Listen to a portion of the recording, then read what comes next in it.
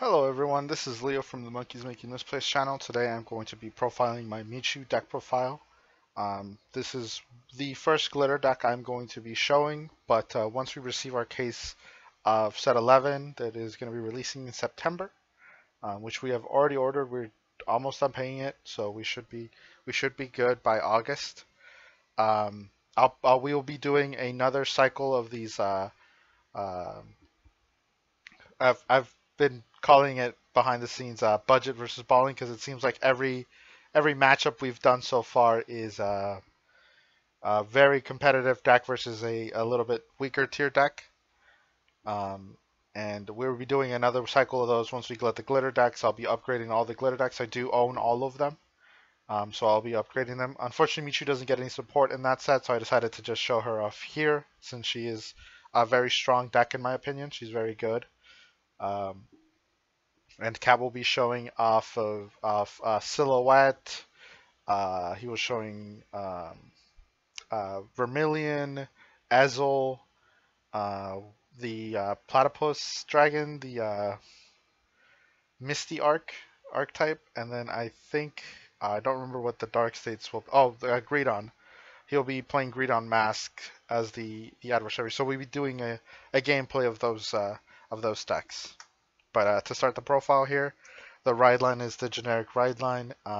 Nothing. There's no real way to change this. I do have a copy of the grade 1 alt art and then the grade 3 alt art. I will change these in the future. I just haven't been able to get them. So ride line, very generic, very good. And then let's talk about Michu herself, or Sakura, which is this VTuber. I've never actually seen these. As far as VTubers go, I'm pretty much only a fan of like Iron Mouse because I like Sea Dog and she's on there and she's cool. So I don't know who Sakura is, but I love the art, so I just use it. So Michu has the ability to, if you have all set up in your order zone, which we'll get into later, you can counterblast one to draw a card and then choose a card from your hand and call it to rear or discard it. Then she has something called Cannonball, which says when she attacks a Vanguard, you can Soul Blast to choose one of your opponent's Vanguard to kill it, and then you give she gets +5 until end of that battle. That ability is not very important, but if you are playing against a deck that has like a specific rear guard they require, that sometimes that ability can come in handy. But usually we do change that into a different Cannonball ability, which is where I think her support is going to be because that's kind of what it's based on.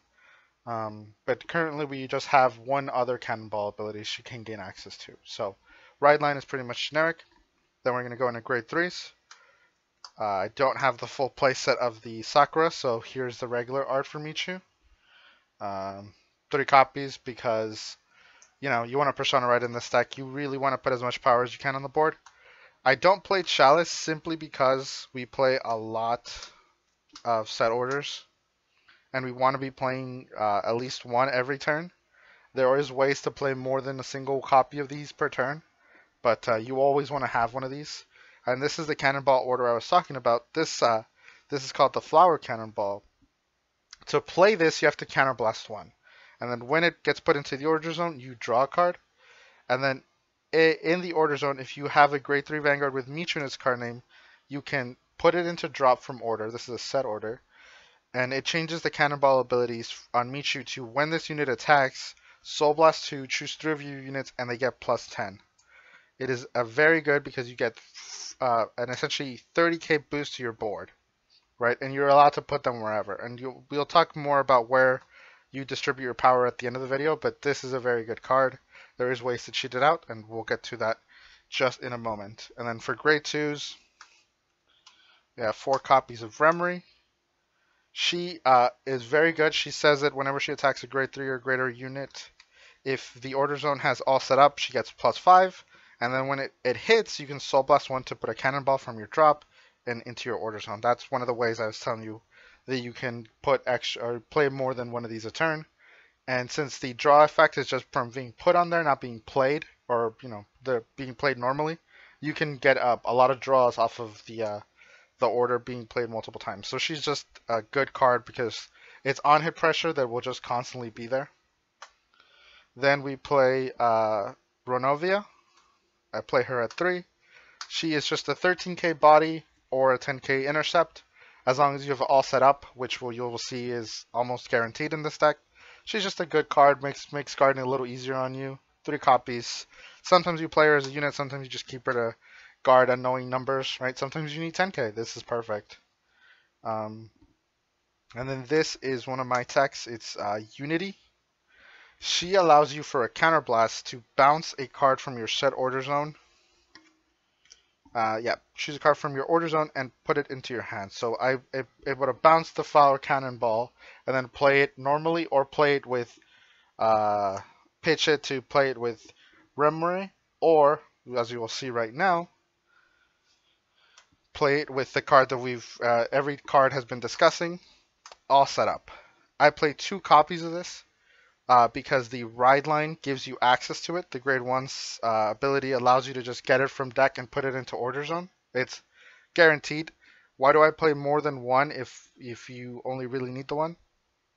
Well, that's simple. That's because all setup says, hey, if your Vanguard is Michu or has Michu in its card name, you can rest it, soul charge 1, and you can put a cannonball from your hand and get it into the order zone. Which means that if you have more than one and you have many of these, right?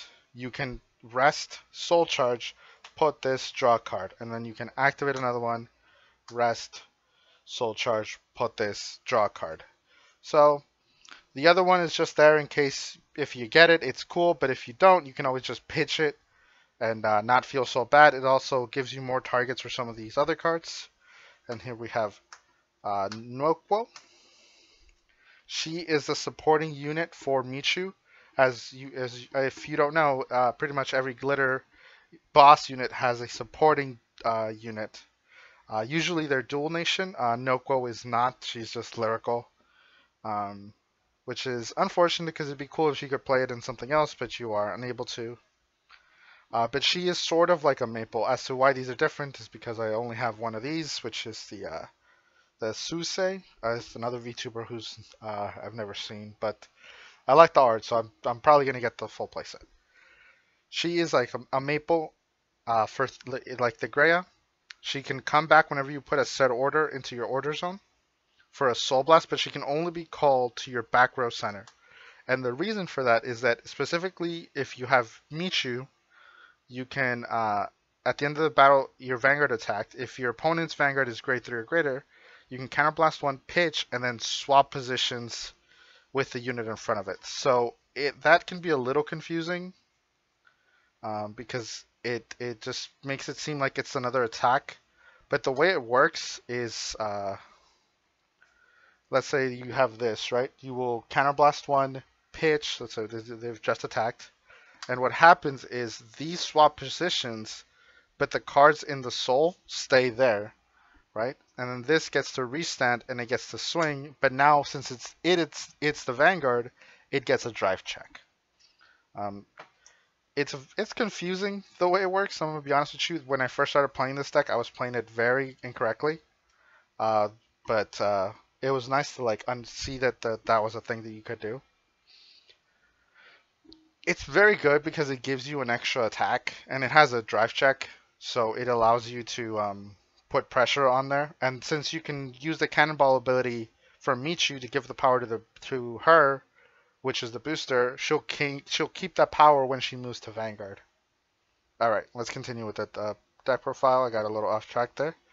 Then we have 4 copies of Shutter Chance Ilse. She allows you whenever the attack she boosted hits. If your order zone has all set up, you can look at top 5, choose up to 1 card with glitter or a set order and add it to your hand. And if you add a card, you put her on the bottom of the deck. This has so many targets. It has Nokwo, it has all set up, it has the cannonball, and it can get you Persona Ride. Right? This can hit so many things. If they give us more set orders for her, specifically in the future, she'll have even more targets. But currently, she has 4 targets in deck already, of which we play essentially as many as we can. We play 4 Cannonball, 3 Michu, 4 Nokwo, only 2 all set up, but if you can get a second one off of her, that'll be incredible. So A very good grade 1 that just wants to be there. And then obviously we have the auto include of 4 PGs. I don't have a playset of the good one because these last couple videos have been rushed, unfortunately, so we weren't able to get the decks as tuned as we wanted to. Since I am going on vacation at the moment of recording, I am going to be taking off in a couple hours. So I have to get all of these done and recorded and uploaded and edited since I do that all on my own. I'm trying to do it. This video will be will be uploaded the last week of my vacation, so it'll be on the Monday. We're going to Niagara Falls. If anyone's interested, my family finally has the ability to travel, and we're taking it. We love going to places like this, so we're going to go up there and check it out. Let's go to triggers. We have obligatory OT. Can't really do much. This might get changed with the festival collection one. I will say that these were all recorded pre-festival collection, so if you're like, oh, this card is pretty good, why didn't you play it? I think I've explained in a video prior, have a really hard time getting product where we are, so we rely on ordering stuff, and it's really inconsistent for us to get stuff. So we were having a hard time getting stuff in time, and since I had to leave, my vacation kind of got pushed up. I thought it was going to be in the middle of August, and it's in the middle of July, so we are Russian. So unfortunately, we don't have any festival collection stuff on us. I know Kat would have played the grade 3 OT user from the festival collection in his deck, and I would have probably played the multi-attack one, the generic one as well.